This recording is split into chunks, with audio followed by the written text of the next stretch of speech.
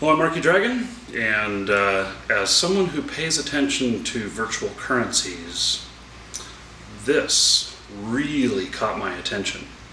So I was reading the Play No Evil blog today, which is written by Stephen Davis.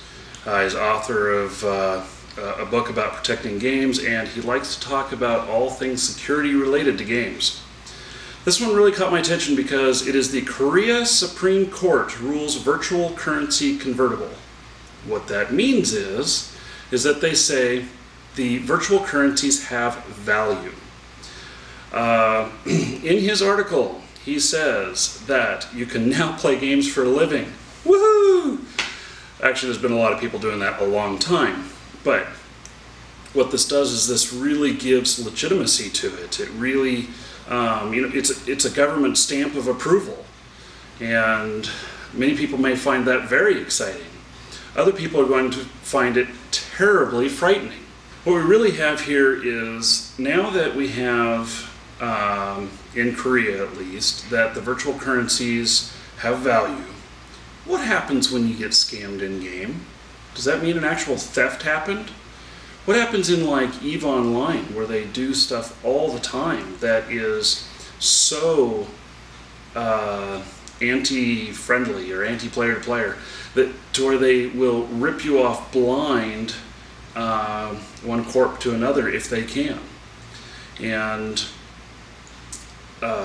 so then does that become a crime, especially if you're playing in Korea?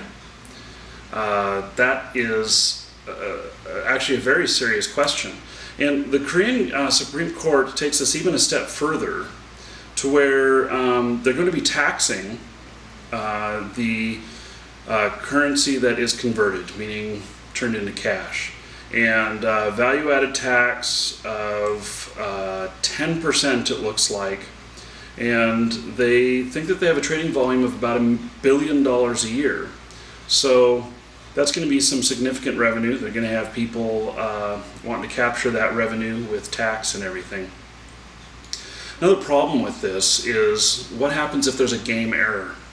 What happens, when whatever happens and there's a dispute and a mistake is made in game? And so since everything has value, because everything can be converted into some form of money or another in these games, which that can then be converted into real currency, where does that leave us?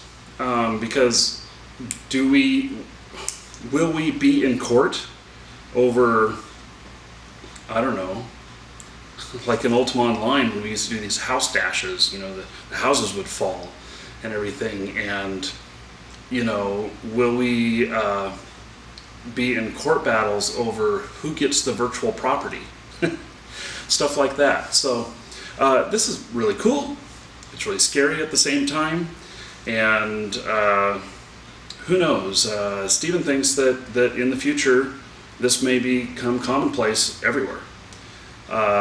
We'll just have to see. I'm not 100% convinced it will, because there's so many issues on both sides. So anyway, this is just another interesting article. Feel free to comment if you have some comments on this. I would like to hear them. And check out the description of the video for a link back to Play No Evil, where you can read the original article and see the sources that he got it from. I'm Marky Dragon. Take care.